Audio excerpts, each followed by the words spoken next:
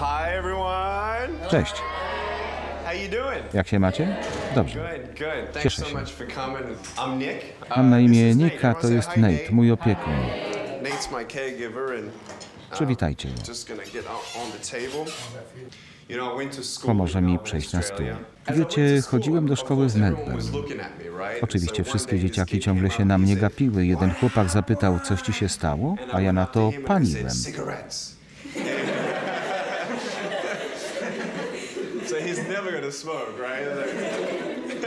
Gościu nigdy nie sięgnie po papierosa. Nie dość wcześnie zrozumiałem, że mogę albo rozpaczać nad tym, czego nie mam, albo cieszyć się z tego, co mam. Któregoś dnia po wyjątkowo trudnym dniu w szkole, pełnym wyzwisk i drwin, chciałem popełnić samobójstwo. Gdy się zastanawiałem, jak to zrobić, nagle wyobraziłem sobie rodziców i brata, którzy płaczą nad moim grobem. I żałują, że czegoś nie dopatrzyli. Wiem, że mnie kochają.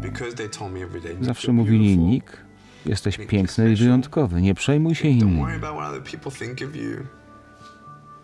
Dlatego się nie zabiłem. Teraz rozumiem, co bym stracił.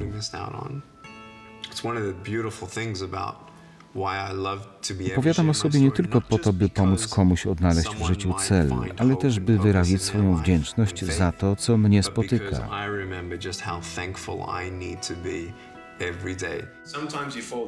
Czasem upadamy. Chcemy się poddać. Ale pamiętajcie, z każdego upadku można wyciągnąć wnioski i znowu się podnieść.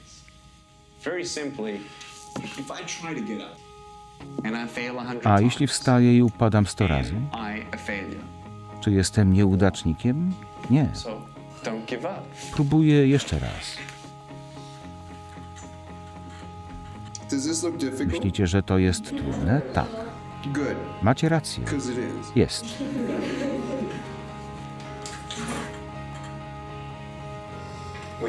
Ilekroć sądzicie, że nie zdołacie się podnieść, nie wierzcie. Poradzicie sobie. Kto chciałby mnie uściskać? Uwielbiam was. Big hug.